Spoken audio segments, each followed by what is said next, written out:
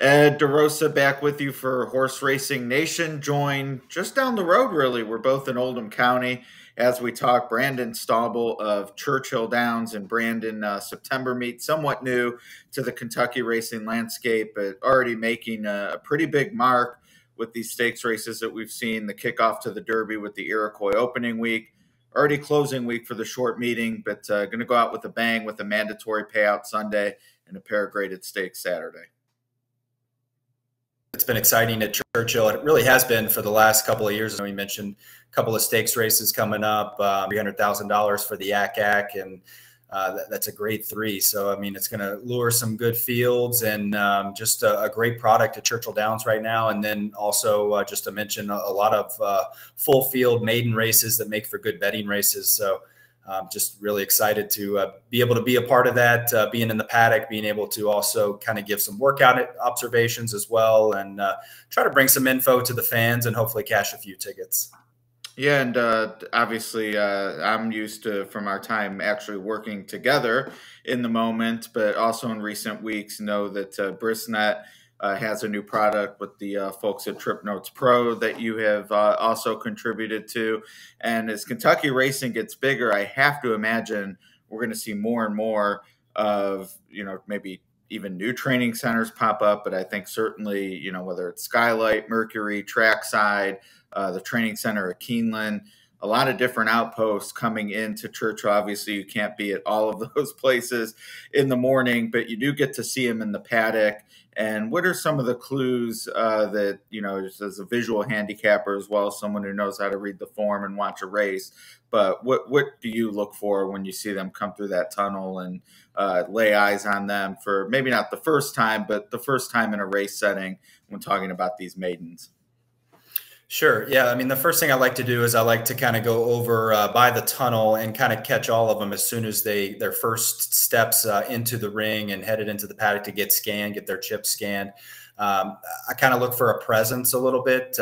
Horses also that are maybe a little hot, a little worked up. I'll kind of note that a little bit, but more of a presence than anything, especially with the younger horses, that they've kind of done this before. They at least act like they've done this before versus maybe some that are kind of dancing on the toes or, bucking and playing a little bit. So the presence first off, and then once they kind of get settled in and start to walk around a little bit, what I like to do is kind of measure up a particular horse against the rest of the field. So I might check out the hind end, how fit does this one look? Is it have a big hip, small hip, depending on what kind of race we have, whether it's sprint, route, those kind of things. Take a look at the shoulder. A big shoulder is good. But the biggest thing really is that presence in the paddock, a nice overstep when they're walking, just kind of a smooth mover out there. It's the same thing you're kind of looking for at the sales. But once you see it in the paddock, it's that confidence, that smooth movement, and then the fitness level too. If you kind of look underneath the belly area is one thing I like to look at. That's usually will tell you how fit a horse is. Sometimes if they come in a little heavy, you can say, oh, maybe this one needs a race. But that's another area too that I'll definitely want to check out when they come in. All right, as you said, plenty of young horses, a big part of the September meet. And I know we'll see plenty more come November with those Stars of Tomorrow cards and some additional stakes races as well. And speaking of stakes, the Kentucky Derby winner is back beneath the Twin Spires. He's run twice since his big upset, 2 losses in New York. Everyone has been saying the Travers showed a step forward for the Derby winner. I'm mixed on that, admittedly. I feel like that was a race maybe he could have at least gotten second if we really thought he was to a next level where he won't be an outsider in these types of races. But figure-wise, unquestionably, he moved forward. Ragusan, Beyer, Brisnet, all of those have him running a lifetime best. I am not familiar with how he's trained. I know he's schooled at the paddock today. He's been at Churchill for the last few days. I'm definitely very much looking forward to hearing everyone's impression on Saturday when he actually comes to the paddock. This seems like a race he has a better chance to win than his last 2. Yeah, I agree. When I went through this race, at first everybody kind of thinks, oh, that big upset. And that kind of sticks in your mind. And that happens a lot in racing where we kind of look back and say, oh, that was a fluke. And, he can't do that today. But, things have changed, like you mentioned, whether it's the sheets or or Speed Figure Services, he's moved forward a little bit. And I'll just mention too, that was the first race off of a couple-month layoff. The other thing was that the Saratoga track in general, it's a very deep track, but I've heard that horsemen this year particularly said it was the deepest track they've ever seen at Saratoga. So to come off of a couple-month layoff and run a pretty good race up there, I thought that said a lot. So moving forward, second start off of the layoff, we know he loves Churchill, 2 for 2 with that big race in the Derby. Likely to never see that kind of pace like you saw in the Derby again, especially early on. I was thinking about the pace for this race. There is some, but not like that. Yeah, I mean, he's going to have to either Sonny Leone's going to either have to get Rich Strike into the race a little bit earlier, or they're going to have to move early or something, either whether it's out of the gate or on the backside, just to kind of get him going. Or maybe they just say, look, we're just going to make our one run like we always do. But I'm sure that that's something that's always going to be in the back of Eric Reed's mind. But there should be some pace in here. See, Hot Rod Charlie on paper to me seems like the quickest of the quick. I know our collector's got plenty of speed, but his 2 races this year, talking about our collector, the paces have been somewhat on the slow side, just looking at some pace figures versus Hot Rod Charlie's been running quicker pace figures. I think if Tyler Gaffalione really wanted to get the lead, Rod Charlie, I think he could get it. But I kind of see more of the opposite here, where they'll kind of try to save some energy with Hot Rod Charlie, maybe let Art Collector go, and then just sit right off of his hip and kind of go a little bit easier than he did the last couple of times chasing Life is Good, in particular last time. And I keep wanting to say Super Saver, Happy Saver, one of 3 that Pletcher is running this weekend in Breeders' Cup prep races, the other 2 in the Woodward. Really seems to not run a bad race, and we'll talk about Speaker's Corner in the Ack Ack, but Happy Saver actually came much closer to Flightline, and I believe has become the closest of any horse to him. I don't say that like he ever had a chance to win the Met Mile, but he has come the closest. To me, he's the horse to beat in this race, depending on what happens with the pace. Maybe Rich Strike is running late, but Hot Rod Charlie he's tough to trust at another short price. He has losses on his page at 1 to 5 and 3 to 10. He won't be odds on here, but at the expected prices, I think Happy Saver's just shown a little more grit. Yeah, I would agree. He's faced, what you would call superior competition. Also was in that race with Hot Rod Charlie last time, Flightline before that, Olympiad when he was really good, and then even going back to the Clark last year, just beating a half length to Maxfield. The biggest thing for me is he kind of always finishes on the wrong lead, and he just always kind of teases you like he's always going to get there, and he never does.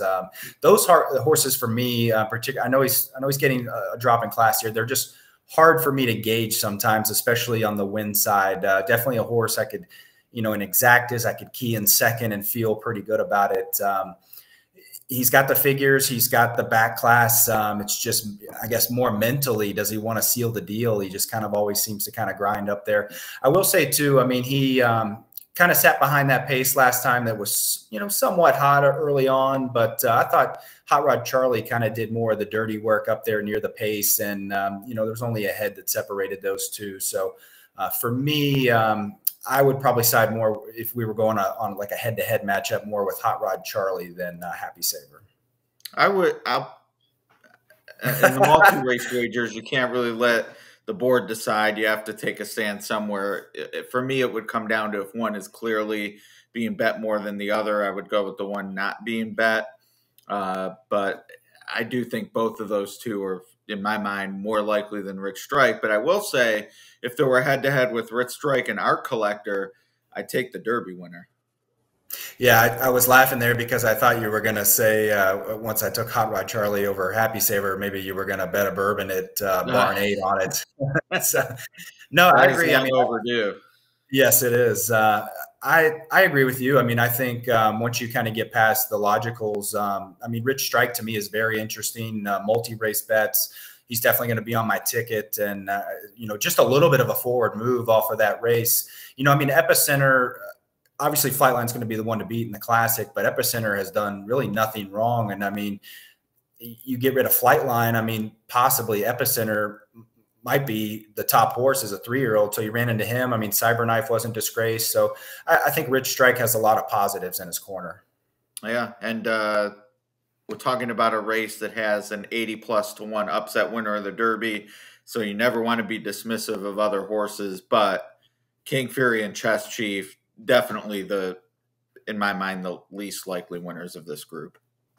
Definitely agree there. Speaking about King Fury, just kind of disappointed, I guess, in a way. I really liked his work before the Derby last year. Ultimately, he had to scratch. I just thought he had a lot of talent. He trained with a lot of talent. He still trains very well, but just hasn't kind of made that forward move. And last time, just really no excuses. I mean, he would be a major surprise to me in here. And then kind of the same thing with Chess Chief. I mean, he got decent down at the fairgrounds a little bit, kind of shows up for these big races, but clearly just a cut below. But, you know, I mean, talk to Dallas all the time, and he just always talks about, you know, that's how Lukas won all his races. He wasn't afraid to show up in races and run. And so give them credit for that. But as far as wagering goes, I will definitely be passing on those two. Yeah. And I mean, with Chess Chief, you know, you look at his numbers, and depending on what type of allowance was written and who's in the back looking for a tightener or a race off the layoff who might show up, he's unlikely to be favored in, you know, upper level allowance races for 125,000. So, I mean, why not take a shot to be fourth for, you know, even bigger money? I get it. And, you know, Dallas certainly learned from the best in that regard, and the coach, but yeah, they would be a surprise to me. Gun to my head, I'd have Happy Saver on top, but if he ended up being chalk and Hot Rod Charlie were, you know, clearly the second choice, I'd be willing to flip there. And then, you know, I think Rich Strike over our collector, you know, it's a pretty chalky 3 out of 6. So that's half the field. But I think there are ways you can kind of play around with, you know, straight numbers to maybe extract something vertically with Rich Strike in there. But, you know, more than anything, it should be a good race. Yeah, I think so, for a field of 6. And as we mentioned, we kind of see it. Maybe there's 2 that you can kind of toss. Just to mention too, Chess Chief 0 for 12 at Churchill, just kind of another reason that that would be tough to see. Maybe a prep for the Clark here also, kind of maybe thinking that there's another goal down the road. I think as we talk about this pace scenario, Saver's no slouch in the pace department. He's got some good pace numbers. It'll be interesting to see what Johnny V does, kind of knowing that there's 2 pace players in here, in particular our collector and Hot Rod Charlie. Do we just sit behind, let those 2 ding dong, or maybe he catches a good break and he wants to go on with it? The pace gets a little bit hot up front or contested, sets up really well for Rich Strike. Yeah. Well, part of the fun for sure. And definitely having the Derby winner going in the right direction, showing up for this race. My colleague, Ron Flatter, unearthed some numbers. This is the first time a Derby winner has returned to Churchill Downs is a 3-year-old since Dust Commander, which was 1970. And should he win, he'd be the first Derby winner to win another race as a 3-year-old at Churchill in, I think it was something like 100 years. So wow. Pretty rare to show back up here. And yeah, I mean, we'll see how it goes. So the Ack Ack won't spend quite as much time, although it is a deeper field, but certainly Speaker's Corner, who was the option du jour against both Flightline and Life is Good, and really had, in my mind, no response for either of those two. You know, John Embriel did his best on Belmont Day to make it sound like some battle was going to form, turning for home. And, I mean, Flightline disposed of Speaker's Corner with devastating ease, as Tom Durkin would say, and then didn't show up at all in the Pat O'Brien at 11 to 10, outside post or not, and he gets to move to the rail here. That was just too bad of a performance for me into a slow pace to back him here as the favorite, giving weight to everyone else. I completely agree. You know, we do the signature plays. He's going to be at Churchill Downs. We do those plays, and he's going to be my favorite against. Very disappointing. Yeah, Taglia made him even money. That's crazy. Yeah, I mean, very disappointing last time. And look, there were no world beaters in there either. Slow fractions. can totally make the argument if you're on the other side that the ship out there, maybe, there's always excuses about shipping out west and coming back. And but Bill Mott, I mean, he comes back and works him 3 times starting back on September 9th and still kind of tries to tighten the screws a little bit more. One of the things I kind of have against Speaker's Corner is I just wonder if he's done a lot this year, going back to even the Discovery, and then had some big races down at Gulfstream. He's just run some pretty fast numbers.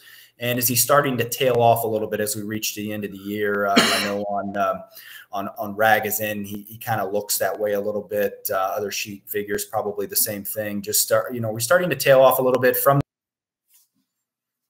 the rail.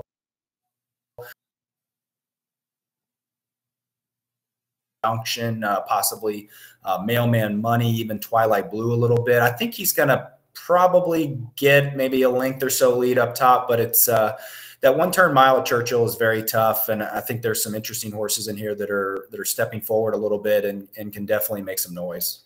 Yeah, I definitely like that. There's some, I think Mailman Money, who's a long shot, and Twilight Blue drawn outside. I mean, if they're in the race if they're in the race with instructions of, we're going to go for it, we want to win, they have to go early. Right. So that, I think, hurt Speaker's Corner, who, according to Brisnet, that was a slowish pace he set in the Pat O'Brien, and he still folded as the big favorite. So, I'm with you on a favorite against. I thought 3 Technique and Senor Buscador, both closers. Senor was actually in front of Speaker's Corner in the Pat O'Brien. He passed him late and still gets 4 pounds from that one. So I kind of thought that was interesting in here for the 1-turn mile for him. And then 3 Technique is a big win at the track at a big price in the next go. And look, a neck behind Cody's Wish, to me, that's certainly no slouch in the company line department coming here at Churchill at this route and distance. So they're both 12-1 on the morning line, and I see really no reason to sort of mince between them. I'm going to use 5 and 8 as A's in the multi-race wagers. Completely agree with you on 3 Technique. He more than likely is going to be my top selection in the race. He had the lead against Cody's Wish coming for home, and then Cody's Wish just outgamed him, came back on late, and obviously Cody's Wish came back and won a grade 1 out of that race at Saratoga. So I don't mind that so much. I mean, if it would have been a lesser horse where he kind of let him come back on, then kind of hold it against him. But look, this horse, Cody's Wish, is really nice, obviously. And I kind of like what Jason Cook's done here when you kind of look at this horse's pattern on the sheets, giving him a little bit of a break here off of a kind of a big effort and fresh into this race. He does need a little bit of pace, it appears on paper, and I think he'll get that pace in here. And especially at that price, if we're anywhere in that 12-1, maybe even 8 to 10-1, definitely interested in 3 Technique. He just always kind of seems to show up, especially lately. I will mention a couple other ones in here. Yeah, so please do. I would say the fact that we both picked 3 Technique, or 1 or 1A, probably means we won't get 12-1. But it's a 10-horse field, and there's an even money morning line. We have to get at least 8. Yeah, maybe 6 to 8 to 1. But definitely in the multis, though, he's going to play bigger than that. Just because, I mean, I think a lot of people, that usually just kind of find a place to single the favorite. They'll single Speaker's Corner in here versus the way I'm going to play it is I'm probably going to toss Speaker's Corner and then try to get a price. Number 3, Folsom. I'll just mention this one always has trained well. He's training as good as ever from what I've seen in the mornings. And surprisingly, he's never been a 1-turn mile. He's been a mile before, but not the 1-turn mile. I kind of like his style too. Last time he just kind of kept finding more, but he's kind of got that grinding style. It's been successful around 2 turns, but that style does really well at the 1-turn mile also.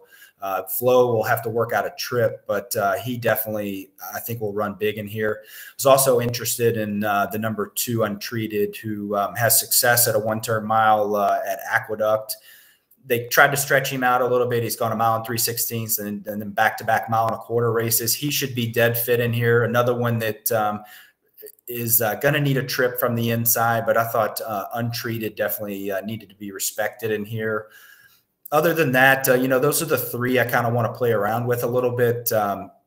Twilight Blue is interesting to me, except, just being a workout guy. I mean, to give you a little inside info that on the 17th, kind of got outworked a little bit by Scarlet Fusion, who I believe is entered we're recording this on Thursday, so entered on Friday at Churchill. So I would have liked to have seen a little bit more, I guess, from a horse like that, but could be that maybe he's not the greatest workhorse, but that's just something I'll kind of, being a visual workout guy, I'll probably downgrade Twilight. I'll still use Twilight Blue, but maybe to a B versus when I started looking at the race before I looked at the workouts. Definitely a horse I thought could run big in here and may still run big, but probably going to use 3 A's in here. It's going to be 3 Technique, Folsom, and untreated. And then hopefully we can get live to the rest of the races. And then I'll probably throw in Silver Prospect too. He kind of runs a big, like that Sexton Mile race was really big on the sheets. And he's been given some time off. Steady works for the best trainer in the history of the game, Steve Asmussen. And Steve is so good, obviously, but in my opinion, I always tell people this, that if you're looking for a trainer with a proven record to bring horses up to a particular spot off of a layoff, I mean, there's no better guy to do it. So he's definitely one that I'll either have as a B or a C, but I want to have somewhere on my tickets in case he's ready to pop a big one. Yeah, and it seems like he and Ricardo Santana are clicking again. Yeah. I mean, it's good to see, and hopefully, they're kind of doing the same thing with their horses for the Breeders' Cup. I mean, they're freshening them up, pointing them for a particular spot, and like I said, really, there's no one in the history of the game that's got a better track record of doing that. Yeah, well, we've touched a little bit, mentioning Epicenter, of course, Flightline. Life is Good will be in the Woodward. We have the Awesome again. Those are the 2 Grade 1 races this weekend, and then the Lukas Classic, which may or may not end up sending horses to the Breeders' Cup Classic. But this is it for the preps, barring some weird thing, maybe a surface change or a stretch out if someone gets jiggity over the next couple of weeks. But do you see Flightline as invincible as I do? I mean, it kind of looks that way. I mean, obviously that Pacific Classic was really fast, and he did it pretty easily. I mean, who wants to be the one to go with this horse early? I mean, that's the great thing about having speed and being able to carry it a distance of ground, is because you kind of sacrifice yourself going against a horse like Flightline, who just does it so easily, and really whenever the button needs to be pushed, he's there.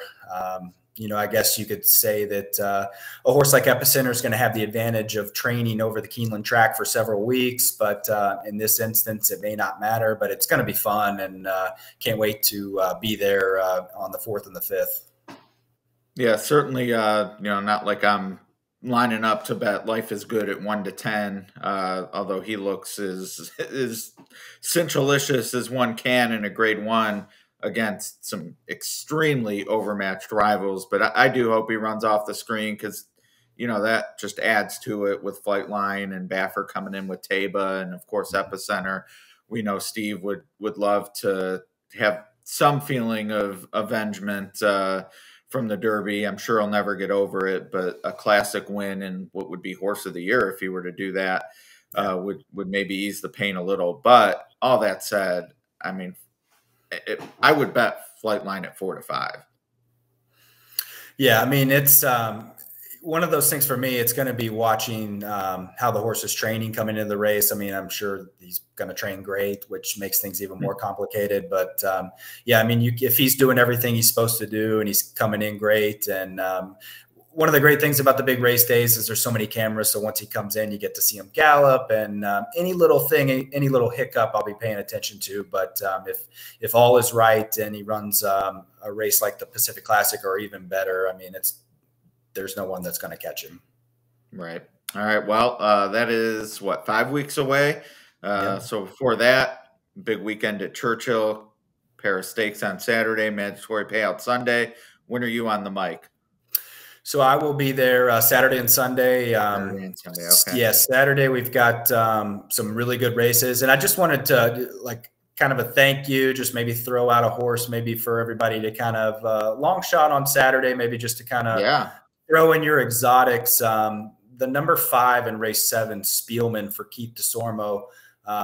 If you look at this race, as far as Brisnet goes, nobody's met the par for the speed figures in this race yet. So kind of looking for somebody that might improve. This one going 2 turns for the first time, 2 7-furlong races. The September 24th work was pretty good, and this one has the pedigree to go around 2 turns, 20-1 on the morning line. So maybe an across the board bet, win bet. Make sure you put in the multis just in case this one pops at a big price. Yeah. How about that? And it's a pretty snazzy pedigree, hard spun out of Sassy Image, who I think was a Romans. I think so. I think won the distaff, the 7-furlong distaff race. Yeah. I don't know if it was the Humana distaff back then, but Whatever. Yeah. Yeah. But interesting. It's been at Ellis and obviously showing up here at Churchill. Dirt the only option, but I see hard spun out of a broken Valmare, and I do wonder about some other surface options that this one could have down the road. But training well and getting to stretch out to the middle distance. Mount of 16, 2 turns, obviously different than 7 furlongs, which this one's run twice already. But given what Sassy Image and hard spun both accomplished, that's interesting with the workout positivity as well. So 20-1, number 5 Spielman, race 7 on Saturday. Yeah, and I like the progression too on that runner, and it seems like Keith DeSormo's kind of due. He's been a little bit quiet at Churchill. Just always kind of comes up with that 1-2-year-old that kind of shows up out of nowhere. So see if we can take a shot here. I mean, worst case scenario, I'm wrong, but at least at 20-1 on the morning line, you're going to get your money's worth. Absolutely. All right. Well, you've convinced me. It didn't take much, but at 20-1, it shouldn't. Brandon, really appreciate your time, and hopefully we'll be able to do some work together for Breeders' Cup. Yeah, look forward to it, and everybody tune in Saturday and Sunday, and we'll try to give some good reports from the paddock and enjoy some great racing from Churchill. Love it. All right. Stakes double, plenty of good racing Saturday, and then that mandatory payout. Carryover or not, it's all got to go on Sunday. So I know some people would prefer not to see it get hit, have the added money, but regardless, mandatory payout Sunday in the Derby City 6. Brandon, thanks again. Thanks, Ed. All right. He's Brandon. I'm Ed. He's with Churchill. We're doing this for Horse Racing Nation. Good luck, everybody.